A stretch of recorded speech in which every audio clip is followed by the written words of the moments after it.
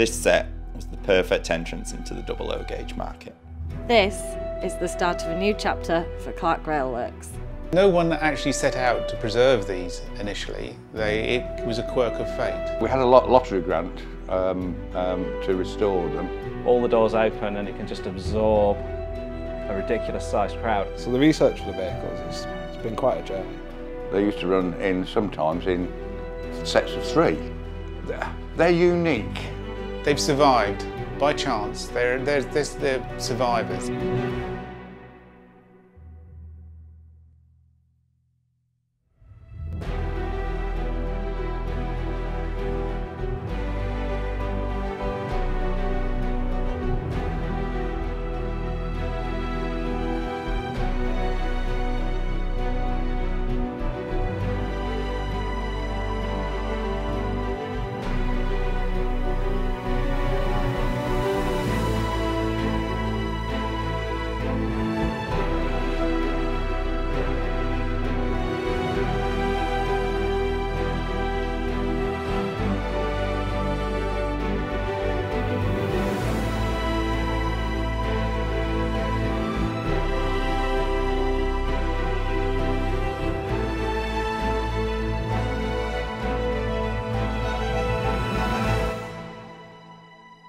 This is the Ellis Clark Trains quad art set.